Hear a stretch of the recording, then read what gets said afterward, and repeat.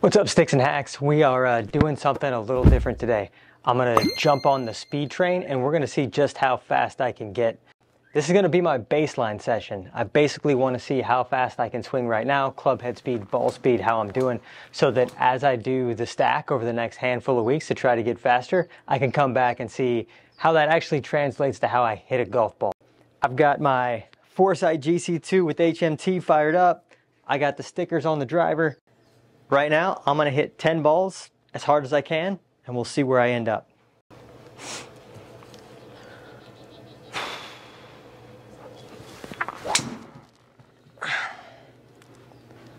All right out the gates, 157 ball speed, 107 club head speed.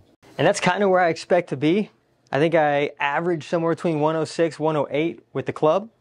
Ball speed kind of mid 150s. My goal is to consistently break 160. Try to get a little faster. Smash factor 147. I think I was using some old golf balls.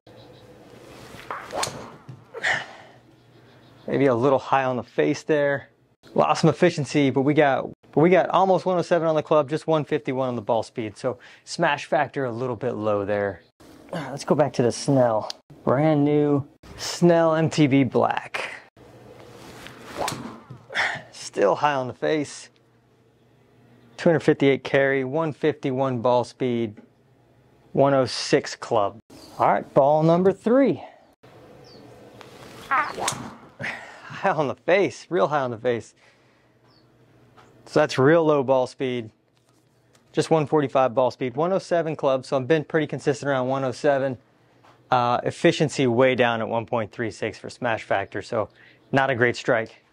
All right, let's see if we can get one more in the center of the club face. That was much better.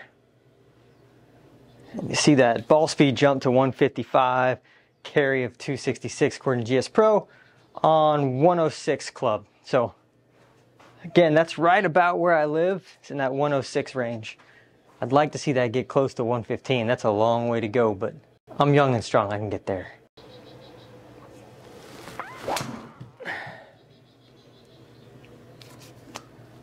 .152 ball speed, 106 club head speed, 263 carry. The Snells are definitely going further than the Strixons because I hit that one pretty good.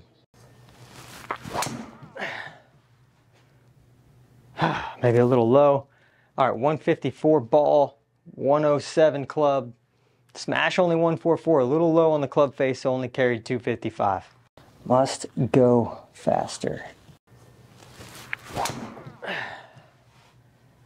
Not a bad strike, so 154 ball, 107 club. Again, my efficiency around 1.44, that could be better. Carried 260. That one I felt like was pretty good. 55 ball speed, 107 club, 260 carry. It's about what I do stock, it feels like. All right, one more.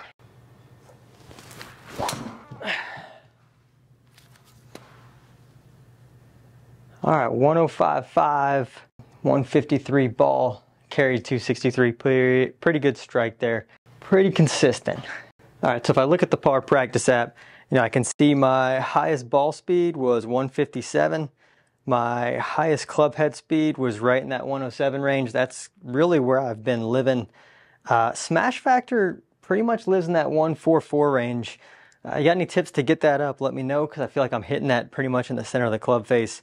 All right, so if I finish that drill, that shows my max ball speed at 157. That puts me about 11 miles lower than the PGA Tour average of 168, according to the Par Practice app. If I look at my club head speed at 106, that's right at what a scratch should be, or what a scratch average is, which I'm a scratch player, so that makes sense. I'd like to bump that up quite a bit. I think I got a lot more speed in me. But that's kind of where I'm living today. 106, 107 miles an hour a club, right around 155 ball speed.